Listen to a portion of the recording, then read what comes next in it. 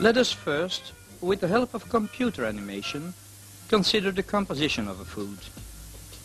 In a balanced nutrition, the following main elements are present, namely water, proteins,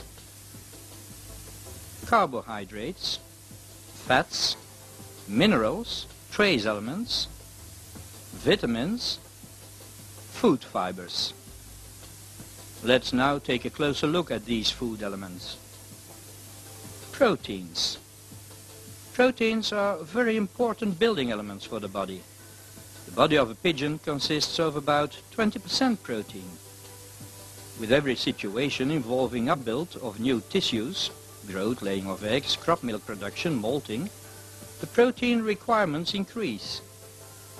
Especially in those periods of growing, breeding and molting, the pigeons need a lot of protein.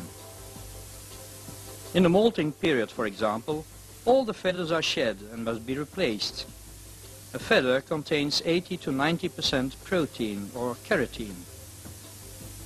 It is therefore only logical that the protein requirements are much higher in this period.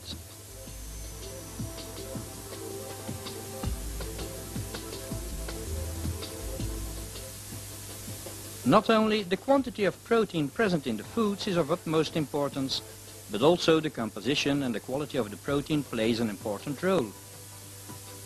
Proteins are built up of amino acids, a part of which are essential.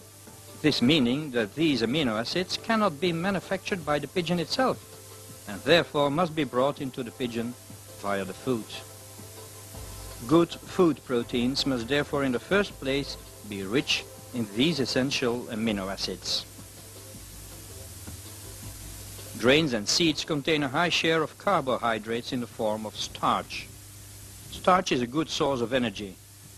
Worth mentioning is the fact that the extrusion process applied in the modern fabrication process for the production of pellet foods gives the starch a higher digestibility factor. The impact of pressure, temperature and water make the starch particles swell and burst, whereby they become more easily digestible.